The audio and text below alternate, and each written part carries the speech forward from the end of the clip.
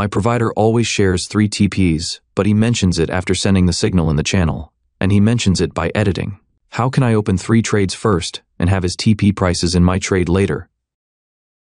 Open the TSCEA. Scroll down to SL override mode.